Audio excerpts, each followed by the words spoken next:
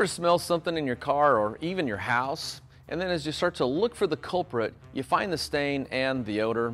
Well, Poorboy's World Enzyme Stain and Odor Remover uses special enzymes to remove both the stain and the odors.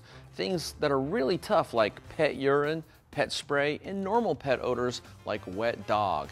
It's also an organic stain remover, so it removes common things that you get into your car, things like hamburger grease or ketchup, coffee, tea, anything you spill. So it's really a multi-purpose stain remover that removes the stain, plus it deodorizes and leaves a fresh scent.